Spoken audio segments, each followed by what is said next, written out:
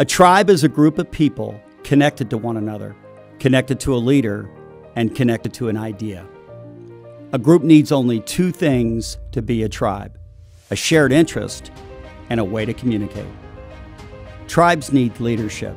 Sometimes one person leads, sometimes more. People want connection and growth and something new. They want change.